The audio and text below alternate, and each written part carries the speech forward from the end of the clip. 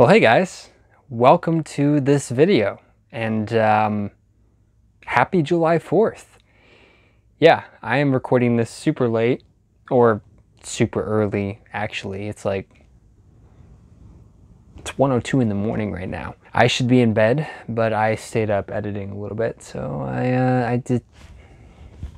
I had nothing else to put on this week, and I missed last week uploading, so I figured I'd do something. And sometimes I do videos on just, something I passionately want to just get off my chest and talk about.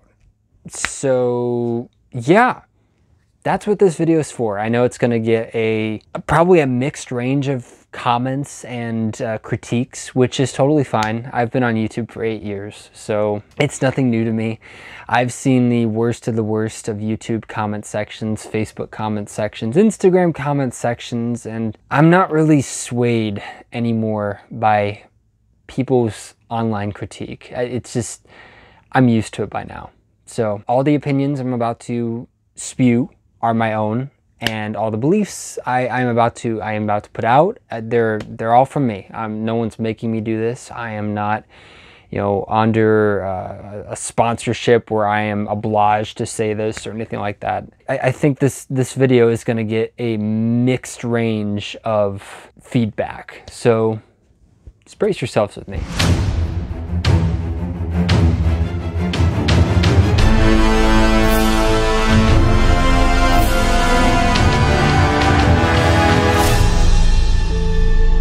I think this would serve as a good way to celebrate hitting 500 subscribers. -1. We're still at 499, which hopefully we hit 500 subscribers with this video, so hope for that. So anyways, I've been really busy lately. That's why I didn't upload this last week. I was actually on set. It's funny because at the end of this last year that we just had, I said I have a feeling that, things are gonna be, different this year, that something is going to happen that's going to be amazing. I described it in my rewind video of 2023, and oh my goodness guys, God has been so good. He gave me my first 2 yeses this year as far as acting goes, and it's just been such a blessing. Last week I was on set in Pittsburgh. It was a great time to work with some awesome people, and not only work behind the camera but in front of the camera as well. It was really cool. It was my first technically official paid acting gig, so praise God for that, and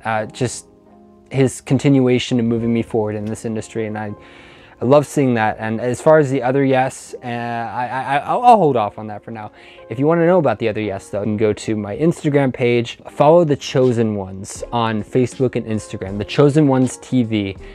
Trust me, trust me, you'll see. Yeah, so I've been busy, and I figured I'd come up with something to post about this week. So back when I was in Pittsburgh last week, I actually, for the first time in a long time, I turned on CNN. I know, don't hate me. It was just to watch the debate. I watched the last hour or so of it. There's been a lot of mixed comments and different things said about what happened at the 2024 debate, the first presidential debate that happened. And honestly, I'm not really swayed by it. I mean, I've said this for a long time, and I've stood with Trump since he ran for office in 2016. And this debate, it didn't really change that for me. I'm just gonna lay that right out, because, yes, it seems like 2 old men are yelling at each other on stage, but Trump wasn't yelling in the debate, for one thing. He was talking very patiently, in my opinion, and it does not go nearly as hard as his debates he's had in the past with Hillary Clinton. Those are like record-breaking, in my opinion, and those go a lot harder than these debates he's having with a senile old man with dementia, which is not Trump's fault for that happening and that being on TV for the world to see. Trump did not choose his political opponent. I don't know, I don't know why people are complaining on that front. But anyways, during this debate, it's like Trump was very patient, not only with his opponent, but with the CNN moderators. And surprisingly, I can't believe CNN actually, acted this way on TV, but they were very patient with Trump as well. It is really, really interesting and weird to see. So it's a very mixed preferences for who most people would choose as the presidential candidate. Because I know that the choice for Biden is like down below, lower than the floor. And, you know, there's Trump right here. So it's half split. Some people are looking for any other candidate besides Trump because they know they can't go for Biden, but they're looking for another candidate besides Trump. And half are still, you know, have Trump as their candidate. And I'm just like, okay, let's look at this real quick. Why are they looking for another candidate besides Trump? Most people, you know, that I keep hearing from and keep like seeing their take on the debate, like, oh, is this what we're stuck with? Is this what we're gonna have to deal with now? Is this the fate of our country? Honestly, it wasn't that bad, people. I mean, anyways.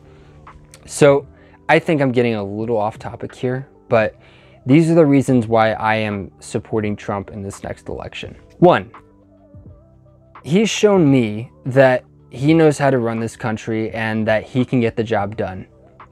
Two, what he says, he means it, and he does what he says. He's a man of his word, and you know, he says he's going to do something and he does it.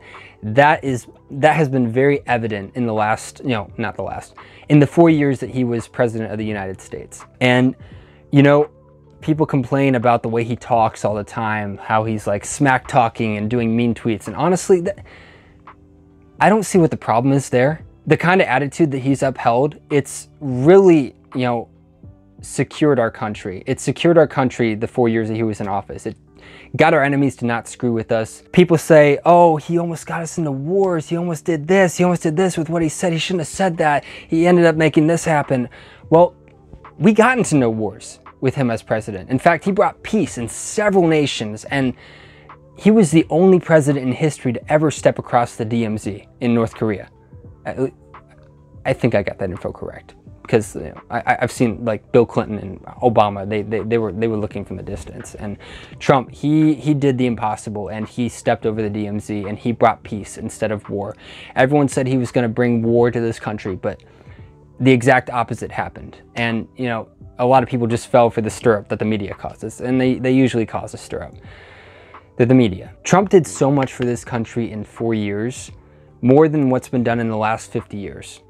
And in these last 4 years that we've had, we've seen the exact opposite. And you know, at this point, it should be an obvious choice who the choice for president should be. I mean, some people are saying, you know, oh, let's get RFK in office. RFK is a better option than Trump. Maybe RFK could win the election. Maybe he would be a good president. But honestly, I'm still with Trump because I know he can get the job done. Maybe it'd be cool if Trump and RFK could run together. I don't know. But I know I'm rambling here. But Trump also shut down more human traffickers than any president I know of. And that is something that I highly, highly respect and love the man for, is his care for the children, the defenseless, the innocent ones, even before they're born.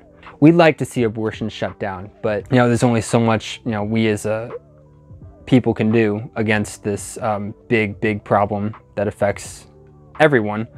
All these women that are lied to, saying that they should abort their baby in the womb because it's better for them, it's better for their health, it's better for their job. And some people just don't see the truth that every life is precious, and that there are people who are willing to help you, people who are willing to help you take care of this child, people who are willing to adopt your child. And it's just like, abortion is a huge mess in this country, and Trump has defended the sanctity of life more than any president I know of. And I think it's awesome the way he set up the Supreme Court before he left office. He got on enough Supreme Court justices that helped in the overturning of Roe v. Wade. So that's awesome. We had the lowest unemployment under Trump. He brought back tons and tons and tons of jobs. And when Biden took office, all that went down the drain. He shut down pipelines. He shut down a ton of jobs for people. And he's saying we have like such a booming economy. Biden, oh, his brain's not working very well. It's so funny, the lies that are just constantly being put out by the administration that is supposedly running the country. I'll try not to get into too many conspiracies, although my opinion about that hasn't changed either. I know that the powers that be are doing everything they can to run against this man who is, you know, trying to help save our country. But anyways, I'm getting off topic. Trump lowered the unemployment rate like never before for everyone. You know, black unemployment reached an all-time low in like over 50 years when Trump was in office. Trump secured our borders like no other president I know of. He stopped tons of drugs flowing in, tons of crime flowing in from illegal aliens hopping over the border. He stopped a ton of problems at our border, and you know, it just shows, you know, the strength that he brought back to our country. And that is another reason why I am supporting him, because I believe in that. I believe in law and order and supporting our border and making it stronger than ever. I think Trump handled foreign affairs very well. He made sure that other countries weren't screwing around with us, and the way, just his attitude, it kept our country safe. And he plays like a he plays like a fighter. And you may not like the man for the way he talks or the way he acts, but he kept our country safe. So I can't really argue with that. When you're at war with people constantly who are tearing at you, people who used to be a friend of yours, and just now they're scratching at you, they're clawing at your throat, they're saying a bunch of random stuff, like, you know, Hollywood. There's a lot of people in Hollywood that used to be friends with Trump. There's a lot of people in government that used to be friends with Trump. There's a lot of people in media that used to be friends with Trump, and like the moment he ran for president, they all turned against him. The devil did not like him doing that and actually winning the White House back in 2016. So these are just, you know, my thoughts floating around, and I know he's not a perfect man. There's no man who's perfect. Yeshua said, "No man is good, only the Father in heaven." And we've seen in the past how leaders may not be perfect, but there's leaders that honor, you know, individual liberty, and there's leaders that upheld our freedom to worship and our freedom to, you know, just live life as human beings. There were pagan kings in ancient times who stood up for Israel's rights. You may not have a perfect leader. There is no perfect leader on this earth except Yeshua HaMashiach, who, you know, will reign forever. He will reign forever in the end. But I believe Trump has the gall and the stamina to be a leader, and I think he needs another 4 years in office. Our country is, you know, bleeding at the seams, and I firmly believe that he is the right choice for office right now. Sure, yeah, he's in his 70s. But guys, if I'm completely honest, I don't care how old the candidate is. I don't consider that a factor. What I do care about is if they have the skills mentally and physically to lead. Joe Biden does not, given he's older.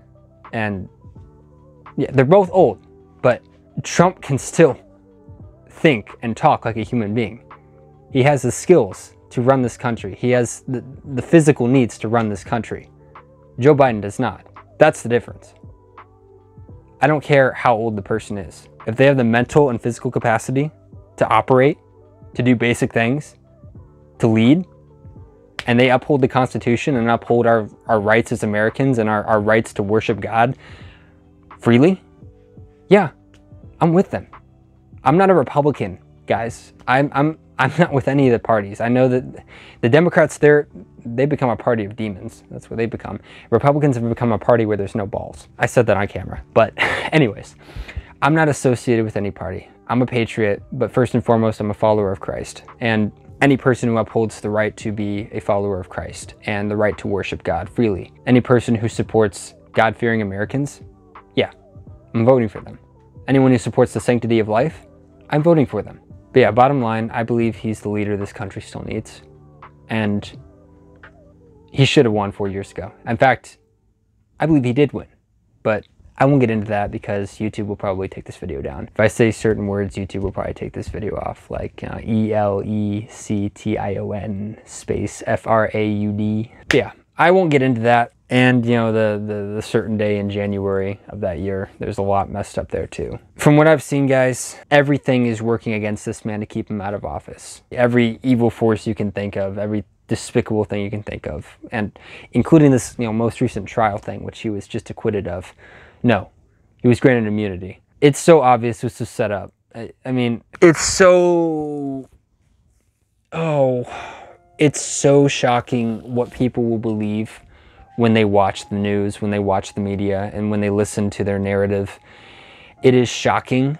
And, you know, once you detox from the media and see it all going on, it'll blow your mind. We threw TV out a long time ago, and we are better for it. It's partly why I am in this industry, is to create films and entertainment that is giving an alternative to the current media. And I'm looking to provide, films that, put out a message of hope, and films with a Christ-centered theme.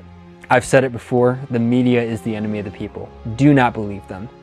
They lie through their teeth every day, and they are the reason why half our country is messed up. More than half our country, I think. We've all had, this downloading of information from the media for a long time, most of us since we were born.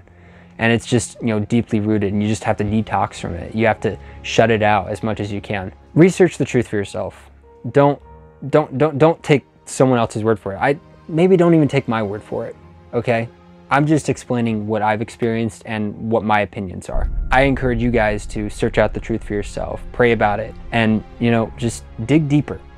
Dig deeper than the surface. Dig deeper than the articles that pop up in your Google feed. Because most of the time, Google lies to you. They're another media outlet. But anyways, happy 4th of July, and God bless America. I am really, really hoping that we will see a huge revival in this country before it's too late. I really hope that people will come to the cross. People will come to Yeshua and repent, confess their sins to him, and put their trust in him and receive salvation. I pray that happens in mass numbers in this country, that we have a Jesus revolution again. It's not impossible. And, we're not on God's calendar. The end times could take another 100 years for all we know. I know things are happening now, rivers drying up and stuff like that, and just wars happening. People are constantly, at war with the truth, things like that. But guys, we don't have a certain timeline for that. Everything is, could be spread out for all we know over 100 years. We don't know when, the time will come. Like it says in the Bible, like, no man knows the time or the hour that the Son of Man will return. He'll come like a thief in the night. So guys, just work for a better tomorrow. Pray for our country. Pray for, your fellow man. Pray for everyone. Pray for every American. Pray for the world. Pray for those in power who still support liberty, who still support the freedom to worship our God in heaven. Pray for those who still support our Constitution, because that's the real law of our land. The real law of our land is the Bible, not what governments make up over 200 years to control us. If I'm called a Christian nationalist for saying that, so be it. But anyways, happy 4th of July. God bless America. Trump 2024. God bless, and thank you for watching.